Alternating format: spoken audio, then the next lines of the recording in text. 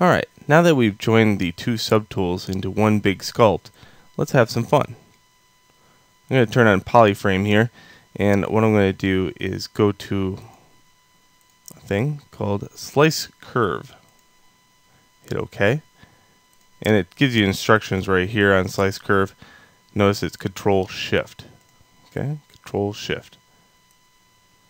I'm just going to cut the head off this dude, and what I'm going to do is get to about right here and use Alt. Anytime I click Alt, I get a spline. Don't have to be too neat here. I'm just going to cut it off. I'm going to let go of all these keys. So right now I have Shift, Control, and then the left mouse button. I'm going to let go of all three.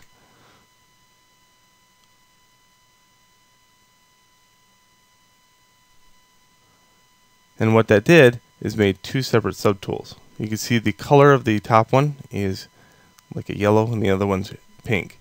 It's hard to see with the polyframe on, but because it's so high. We're going to take and group split these and hit OK. Okay. Then I'm going to go to the head. I'm going to clone it and append it back. And then I'm going to move one of these heads over. So I got to take off symmetry to do this. Go to Move Tool, and I'm going to just move this over.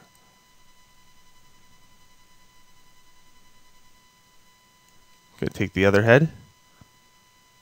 Again, take off symmetry. And move that one over. Okay. Now I'm just going to rotate these a little bit. Go back to the other one. Rotate. Move.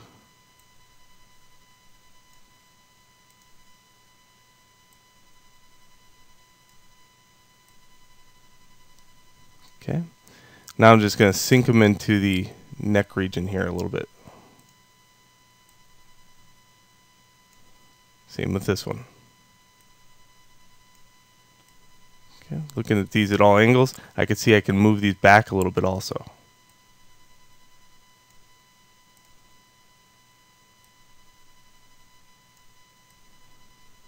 Cool. Now, let's go to the Move tool. I'm going to take off polyframe and just kind of adjust this neck region so it blends a little bit better. I do this with a big, huge move brush. Now, providing how much time you take, this could be, pretty detailed. But I don't want any of this extra stuff poking through.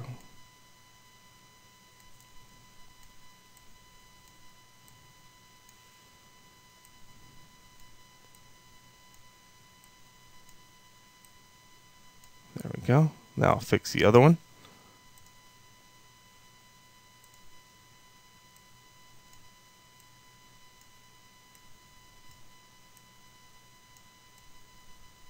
I can see this being a huge boom for people that do the rapid prototyping. If you're doing those action figure things, very cool workflow, by the way. Highly, highly useful. Well, not making two-headed things, but I would say, and joining any two parts. You can use this as an example. Oops.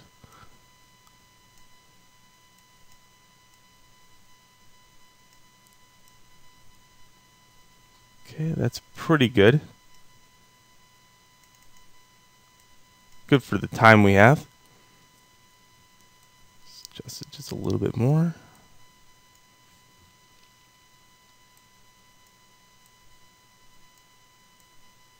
I'm going to take off symmetry here.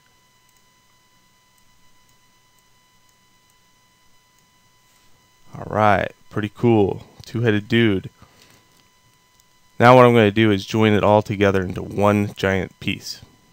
Okay, first, take the head, and we're going to clone it. Go to the neck, and insert it. Good. Now, do that with the other head. Clone it.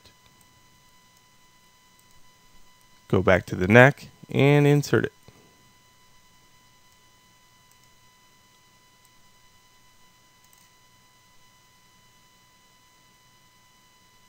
This is where ZBrush is going to have a heart attack. Or not do it. So let's try that again. Clone. Head. Insert.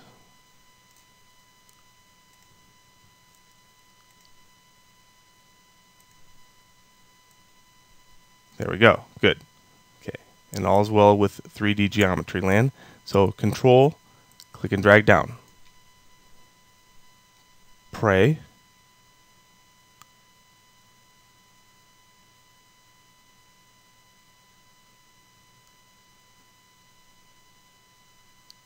Do.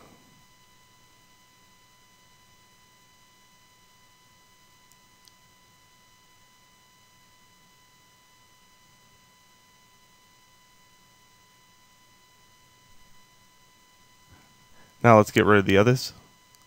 Let's get rid of this one.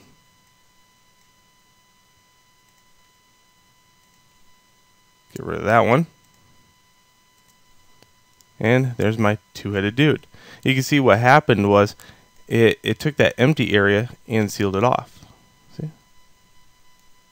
Now I could take the time to go in there and smooth it out a little bit.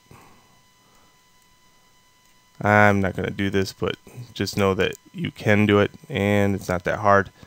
But yeah, it's there to smooth out. And you had a two-headed guy, and it blends quite well.